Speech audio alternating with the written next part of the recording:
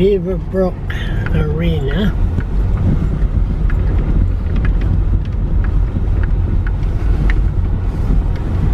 Well, I'm a little bit confused.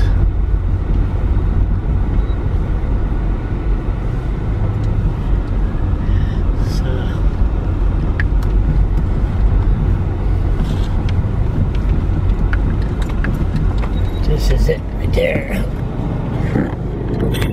Let me just get dressed for a minute. Here, hold the camera here. Okay, so we're in Miramichi,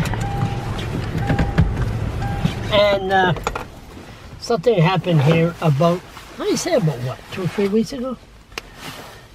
And we're just gonna have a little look. See, media has to get their facts straight.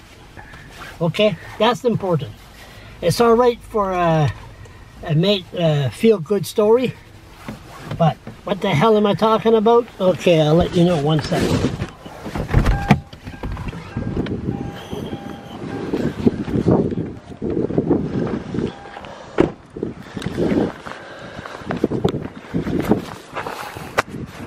Okay, so there was a news flash last week, 2 or 3 weeks ago, that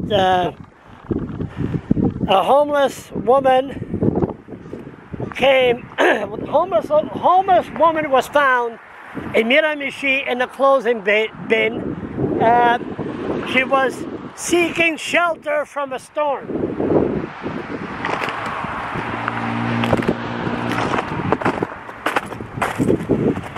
This is the shelter.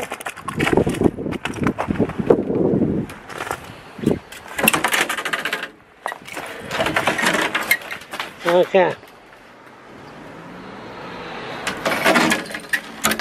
So they broke it. I presume they broke it. A woman came up in there. She went in and she couldn't get out. And next thing you know, a member of the Miramichi police arrived here and found the woman inside, and they said this happened a lot across Canada. Now, she seeking shelter from a storm. Okay, it's a big storm. There's no heating device in there. Just trying to get the facts here.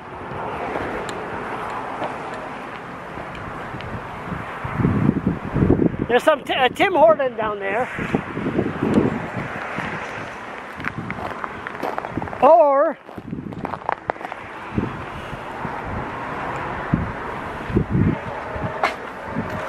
I think this would be a good place to seek shelter.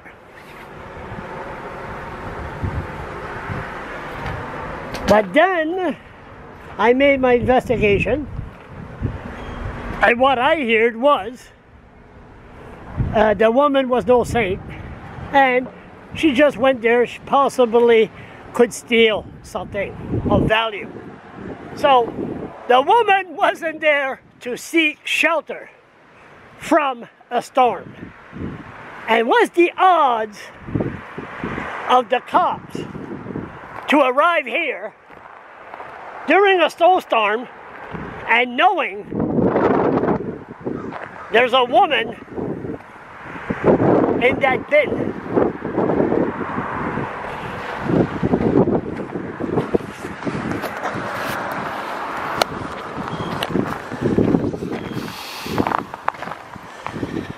Anyway,